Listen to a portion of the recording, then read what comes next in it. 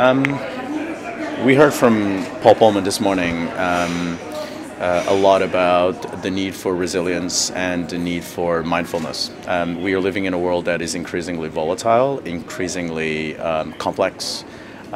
with unexpected turns and a lot of ambiguity up in the air. So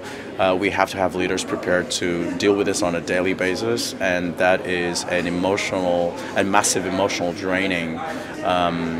challenge for most of leaders in very large organizations. And in order to move forward with change, it is required to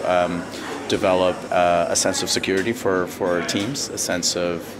support for the team so that they can do their work, and therefore leaders have to have a superb